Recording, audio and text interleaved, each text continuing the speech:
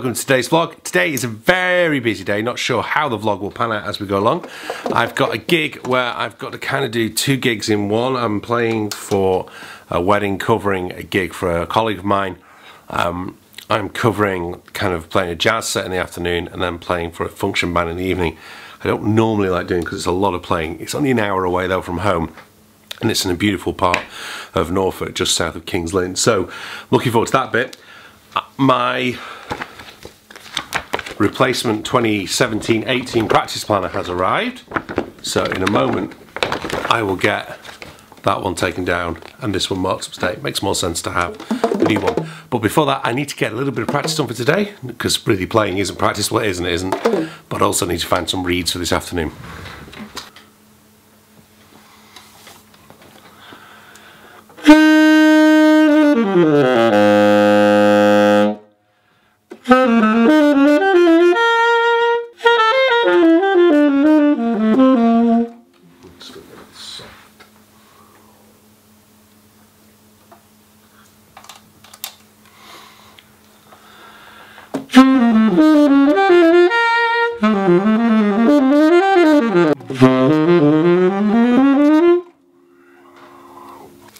Went through a phase when I changed this mouthpiece last year of going softer on reeds, and since I've got this reflector, I'm trying to aim for less volume, better sound.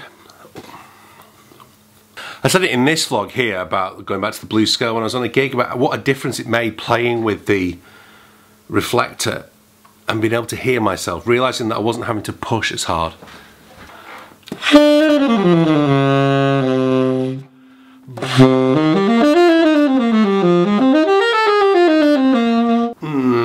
No, I'm not happy with that one.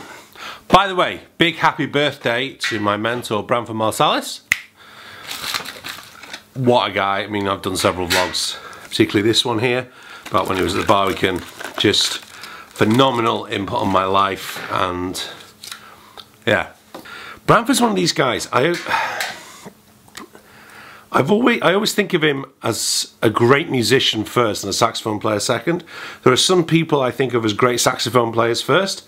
I'm not going to mention names because it's just going to upset people, but Branford's definitely one of those guys who, yeah, I think of as a phenomenal musician who plays the saxophone. And that's kind of, I'll never maybe get to phenomenal, but certainly what I aim for, which is to be a great, you know, to be a better musician than I am a saxophone player.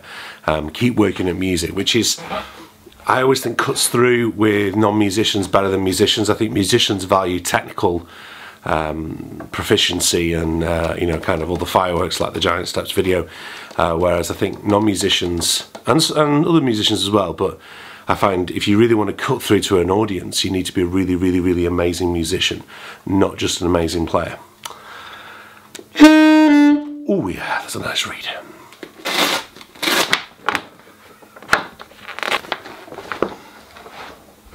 Oh.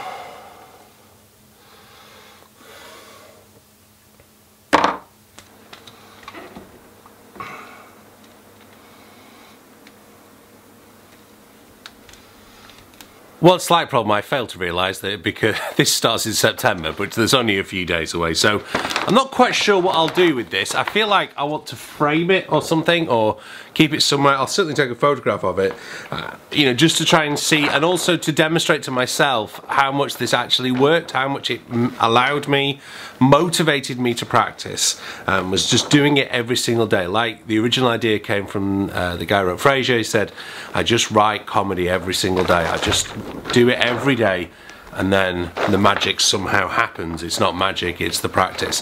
I've got to admit, I need to get better at doing different strategies. It's very easy to get bored when you're doing it every single day. You can get into routines, or you can only practice your strengths. It's important to work on your weaknesses as well. I want to get packed away. I want to catch the Formula 1 qualifying, and then I have to head to this gig. So I'm going to get my gear packed away. On the way to the gig, going past one of the most strangest places named. Oh my goodness me, what are you doing? It's one of the strangest places in Cambridge called 6 Mile Bottom. I kid you not, I will try and get it on the video in a moment. So the gig should take me about an hour to get to. Great to see Lewis Hamilton equal Michael Schumacher's record in the Formula 1 this afternoon. And one of the things I want to do is go to the Belgian Grand Prix. So when my son's a little bit older, I've said we'll do a proper camping trip. Keep talking about it, we'll get there eventually.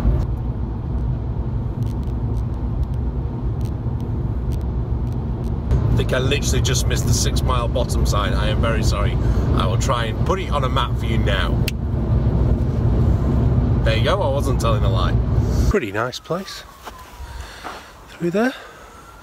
Just need to go and find where we're setting up. It always feels a bit weird when I'm not doing my own gig, because I do so many of my own gigs. I kind of know how to set my band up and everything, so it's always a different etiquette depending on which band you're playing with.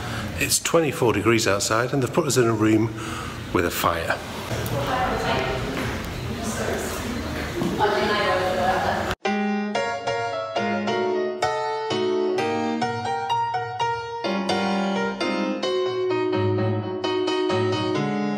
So, finished the jazz set. Check out this tree house though, it's incredible, look at it.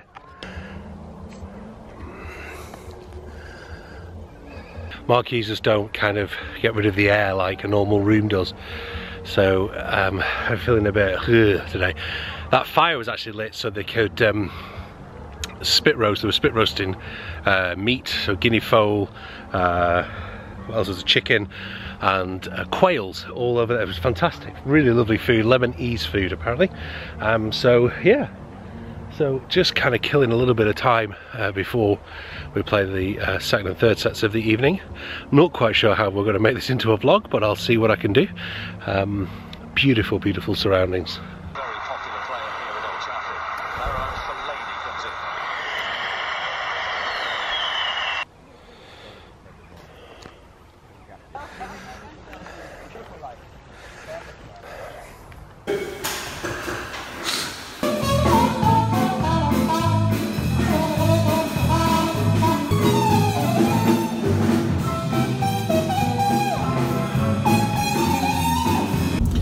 Finished the gig, wanted to do a piece as I left, but then I've had no fuel. I literally have now 0 range in the car. I've been going through a forest. I've gone past 3 closed petrol stations. Well, thankfully Waze has found me one I hope that's open. Otherwise, you'll be getting a vlog of me doing the night in a forest. Now I can see the petrol station up ahead, I hope. Green lights of salvation. I can go home. Oh dear. So I've filled up. Also got myself, I would have loved a coffee, but the problem is I know with me, if I'd had a coffee, it would have kicked in round about the time I was getting home and wanting to sleep in about 45-50 minutes. So on the Ribena, and I hit the road. Thank you very much for watching. It's been a different vlog today. I wasn't gonna vlog, but I thought such beautiful surroundings for that gig. It was worth doing. So thank you very much for watching. I hope you'll consider subscribing, and I'll see you very, very, very soon.